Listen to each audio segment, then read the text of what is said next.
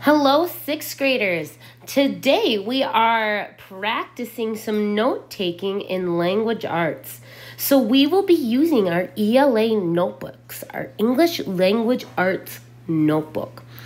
And the way this works is as I take notes on this screen here, you should be taking the same exact notes on your iPad.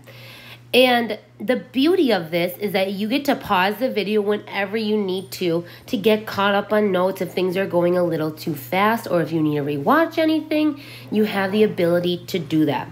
So it's basically the same thing that if we were in class, we'd be taking notes together. Now we're just doing it virtually. So open up to your first clean page in your notebook. And on the very top, there is that little blank white space where you have your header. And I recommend having or writing in a header every time you take notes so everything stays organized. Today, our topic is prefixes. So on my top, and what you should put in your header is prefix.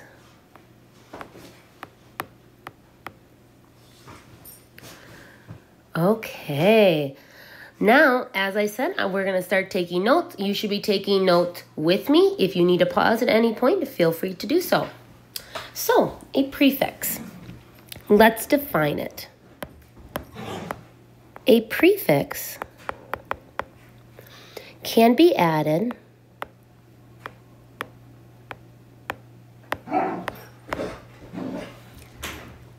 to the beginning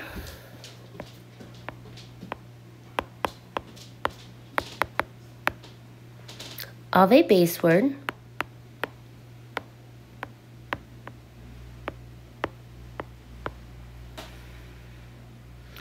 to create a new word. So, a prefix can be added to the beginning of a base word to create a new word. There are lots of different kinds of prefixes. And the one that we're going to begin with today is the prefix pre.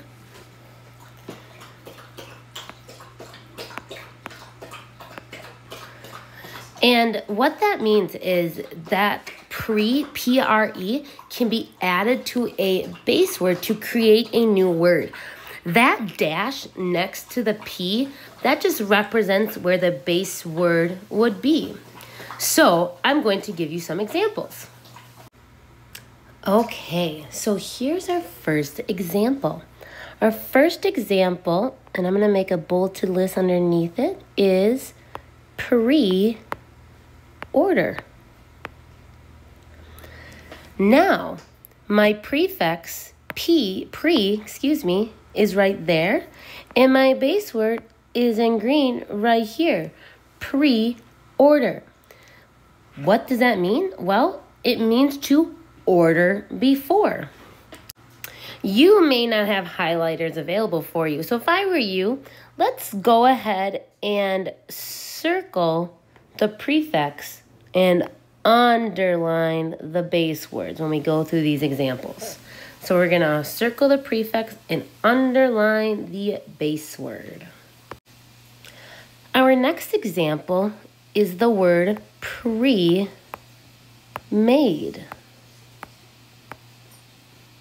Pre is our prefix and the base word is made. Pre-made. Some people like their meals pre-made. So if you're like thinking about this, what's kind of the pattern between pre-order, pre-made? Well, what I'm kind of figuring out here is that the prefix pre means before. And I'm going to write that over here big so we all write that down. Pre, meaning the prefix pre, means before. I can also look at the word prefix, like I write up here, And since it says that a prefix can be added to the beginning of a word, that's why prefix has the prefix pre at the beginning. That's kind of confusing, but when you think about it, it makes sense. So our first prefix that we're going over today is pre. Pre means before. So for example, this example here, pre-order, normally the base word is just order. But when you say pre-order, that means you are ordering before. For pre-made, meaning you're getting something that is already made before you have it. So that's our first one. Now I'm running out of a little bit of space here, so I need to go on to my next sheet. You're gonna continue just moving on like down your notebook page, okay? Okay, so here's my next page, 6th graders, and I just wrote down the prefix, which we just went over. So pre means before, pre-order, pre-made. Our next prefix that we are going over today is the prefix re, meaning you add the words re to the beginning of a word, the base word. And in this case, re means again. So, some examples. Replay. So say, for example, you replay a movie, you are playing the movie again. So my prefix is re, and my base word is play, meaning you're playing something again. My next example is rebuild. So if you're building something, which is your base word, but you have to do it again, which is what re means, you are rebuilding it. So re means again. So you can think of words like return or review or reaction. Those are all words that have the prefix re. In my last example for all of you to write down is the prefix sub. Oops, did not mean to use the highlighter. Sorry about that. Sub. Sub, when used as a prefix, means under. So, for example, the word submarine. A submarine is a boat underwater. Well, marine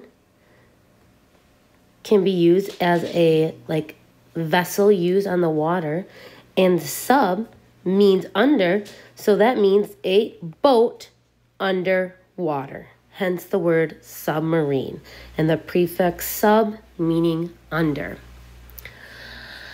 So you should have all of this in your notes. So the previous page defining what a prefix is, and then these 3 examples, pre, re, and sub.